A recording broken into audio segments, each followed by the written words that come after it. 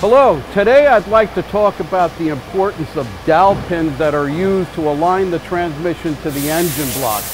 On too many occasions, when we receive your original transmission, left in the converter housing is one of these alignment pins, which means that when you go to install one of our transmissions, that alignment pin is missing.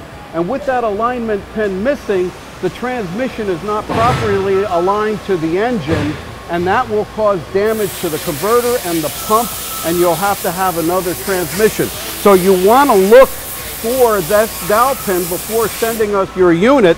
Remove this dowel pin from the transmission, put it back in the engine block. Now, sometimes due to vibration, these dowel pins wear terribly, and even the bore in the case of the bell housing, the converter housing, will wear, and we have to true that up on our end.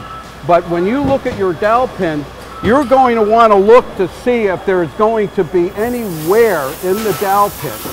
If your dowel pins are severely worn, you may need to purchase new dowel pins so that your transmission will be properly aligned to the engine.